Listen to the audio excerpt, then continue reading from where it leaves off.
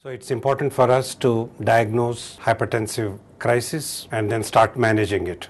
So as I mentioned, whenever the systolic is more than 180 and diastolic is more than 120 millimeters, it's a hypertensive crisis. So we need to seriously look whether the patient has any target organ damage, whether it is progressing or worsening. So if there is a damage to the target organ, so it is an hypertensive emergency.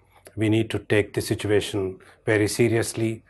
It's always advisable to keep the patient under monitoring in an intensive care situation where we need to exclude conditions like aortic dissection. If the patient happens to be pregnant, we need to look at preeclampsia, eclampsia, or even exclude pheochromocytoma, which often presents as a hypertensive crisis.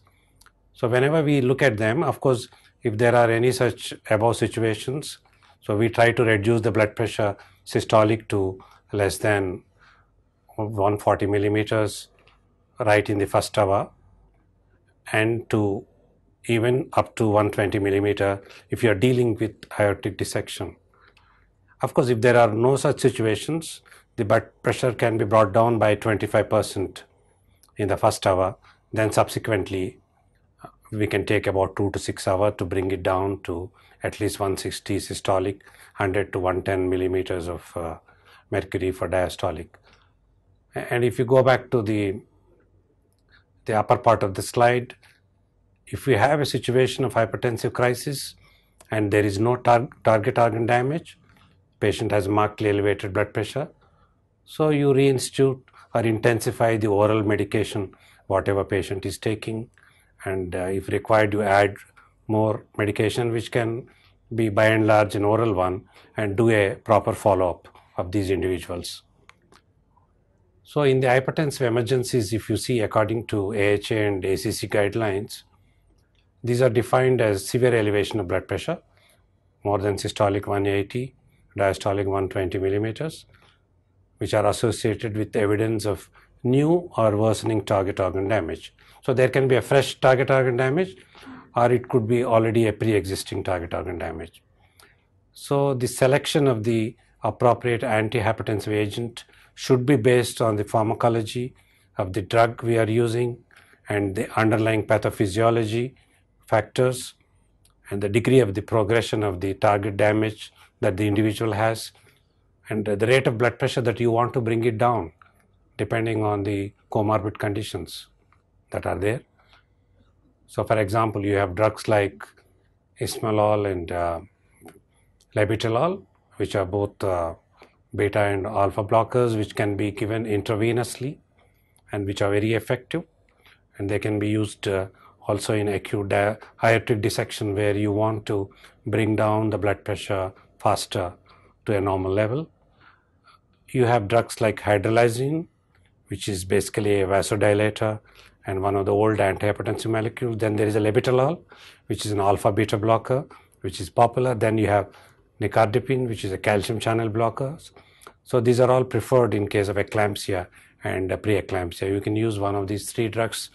Most of the times we use them orally to bring down the blood pressure. Of course, if you are treating patients with acute renal failure with very high blood pressure, you can use clevidipine, you can use phenoldiazepam, or you can use one of the calcium channel blockers, that is nicardipine. So when you're talking about antihypertensive agents in these emergency situations, so we have a calcium channel blockers, which are dihydropyridine derivatives like a nicardipine. Initially you can give 5 milligrams and you can rapidly increase the dose every 5 minutes to up to the extent of 15 milligrams every hour to bring down the blood pressure to desirable level. Clevidipine is another alternate molecule that you have amongst these dihydropyridine calcium channel blockers. Of course, you have a vasodilator like nitric oxide dependent one, sodium nitroprusside, which is again given intravenously to rapidly bring down the blood pressure. You need to monitor the dosage and reduce the dosage when the blood pressure comes to a desirable level. Even a popular vasodilator like nitroglycerine can be given intravenously to bring down the blood pressure. We also have vasodilators like hydralazine, which are available both orally and intravenously. In an emergency situation, you always try to use a IV hydralazine to bring it to normal level. So talking more about the other drugs, we have adrenergic blockers. These are beta-1 receptor selective antagonists like ismalol. We can again give it as an infusion as 50 micrograms per kilogram every minute. We can titrate the dose up to the 200 micrograms every kilo of the weight every minute.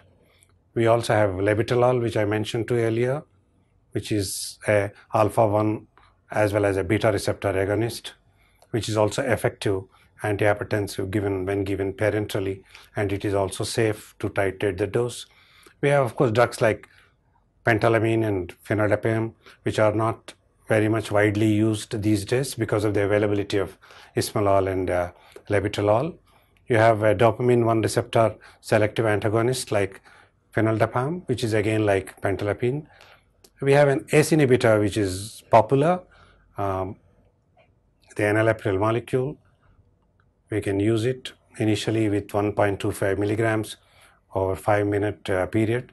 This is how we give it parenterally, and which is also a safe antihypertensive when given parenterally.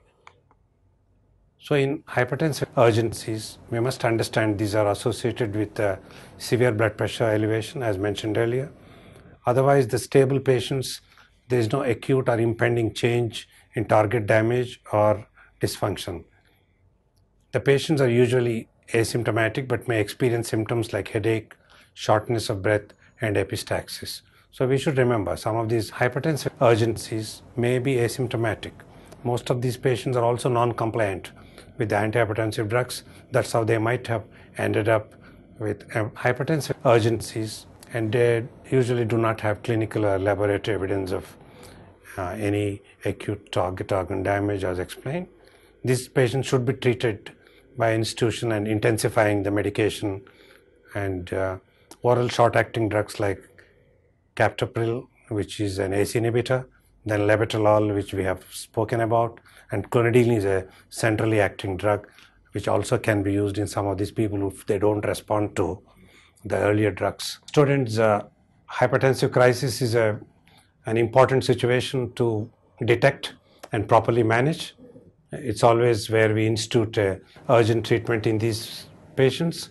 We should also differentiate between hypertension crisis with target organ damage, without target organ damage. If there is no target organ damage, most of the patients may just require proper titration of the dosage or maybe addition of another oral drug.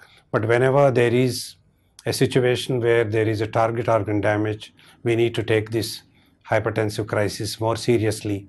We need to keep the patient under watch in intensive care unit. It is also important that we should know what are the intravenous antihypertensive drugs that are available, the dosage schedule, and the way that we have to monitor, make sure the blood pressure is rapidly brought down to the normal levels. Thank you.